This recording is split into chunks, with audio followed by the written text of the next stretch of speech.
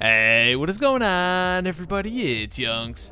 Today, we're going to be doing something a little bit different than the usual. We're going to be talking a lot about sidearms in this video, specifically if they are viable, what kind of place are they in, and what are the best uses for them. Now, before we get into it, I do just want to say, remember, this is just all my personal opinion and how I feel on sidearms, so I think we're ready to go. Let's get right into the video. So, if you are running a sidearm, you do have to factor in that you are missing out on a shotgun, sniper rifle, or fusion rifle, and this is not including No Land Beyond or universal remote right now. We will eventually get into that a little later on in the video, but as of right now, let's focus on the special slot itself, so you do not have that instant kill potential as you would with a sniper rifle or shotgun while running a sidearm. Now, this is a negative thing, but of course, just because they're not insta-kill doesn't mean they can't be useful. The time to kill is still actually very good on sidearms if you could land some headshots. The one you are seeing in the gameplay is capable of four-shotting your enemy and has a time to kill of 0.6 seconds. It's very, very quick, just about half a second. So you could definitely put your enemies down quickly, maybe not instantly, but certainly quickly. Now, what situations are best for sidearms? Well, you're going to want to stick to that close medium range. When I say close medium range, I mean more like fusion rifle range. And when I say close range, I don't mean shotgun close, but you know, just slightly beyond that. So positioning is basically everything when it comes to using a sidearm efficiently. They are great for countering shotguns, but that is only if you are fully aware of your surroundings and what's going on around you, and if you are anticipating the enemy team. If you are aware that the whole enemy team is pretty much running shotguns and they're playing fairly aggressive with them, then you just have to outplay them, you have to outsmart them.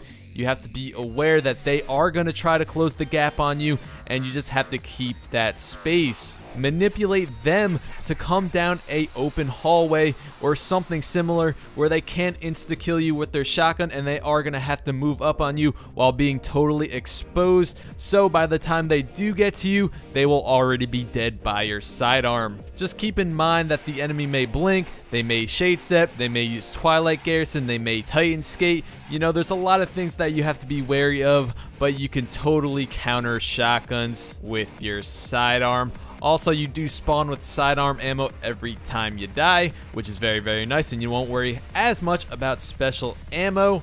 And since sidearms are close range weapons, I would always recommend a pulse rifle or a scout rifle as your primary.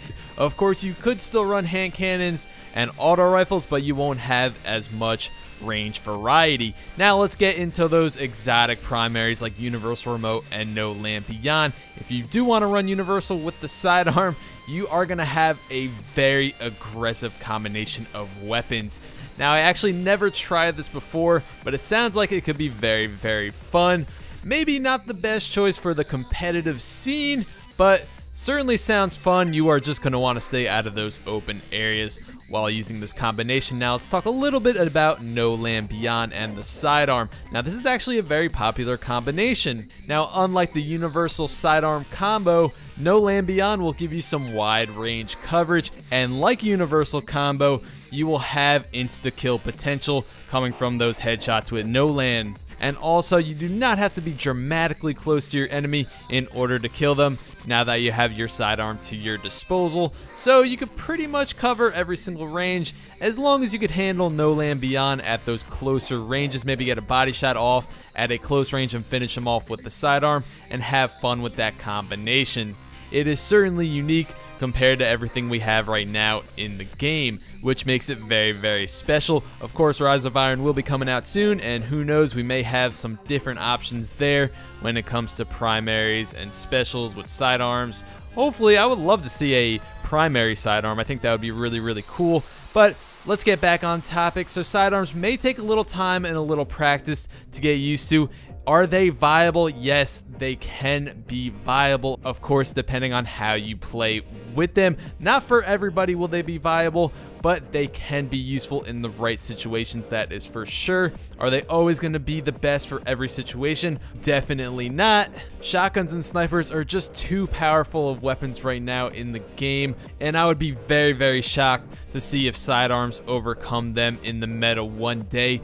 Very shocked. I just feel like they're in a very weird place right now, and that is really why I decided to make this video. Also, they did just get a buff in patch 2.4.0. They got some increase in damage for the Hack A sidearms. They got some minor extensions for damage fall off points, and they also got some minor stability increases, which is very, very nice. But is it going to make a significant change and increase the number of people that use sidearms? I don't think so. Do not really see it happening, but I guess we will find out and see. So, do I use sidearms? Well, not really. I will use them once in a while for my videos and just for some fun, but when it comes down to it, I'd much rather prefer the rush of engaging somebody with a shotgun, the satisfaction of a sniper headshot, and also the satisfaction of blowing away somebody with a fusion rifle. That's just me though, so I do want to hear your guys' opinions. Please leave in the comments, let me know what you think about sidearms. Like I said, I do believe they have potential and they can be viable in the right situations. They are just in a very weird place, at least that's how I feel. Also, the Trespasser, that looks like a cool exotic sidearm. Can't wait to get my hands on that. I think that's pretty much gonna wrap this one up, guys. I just thought I'd throw that in there with the Trespasser because, yeah, I can't just make a sidearm video and not mention the brand new exotic sidearm, the Trespasser. Go ahead, leave in the comments and let me know what you think about that one too. That's pretty much going to be it, guys. Thank you so much for watching. Please leave a like on the video if you enjoyed the video, and go ahead and leave a sub if you haven't already if you want to see more videos similar to this one. I'm always covering videos here in Destiny. Anyway, guys, I will see you next time.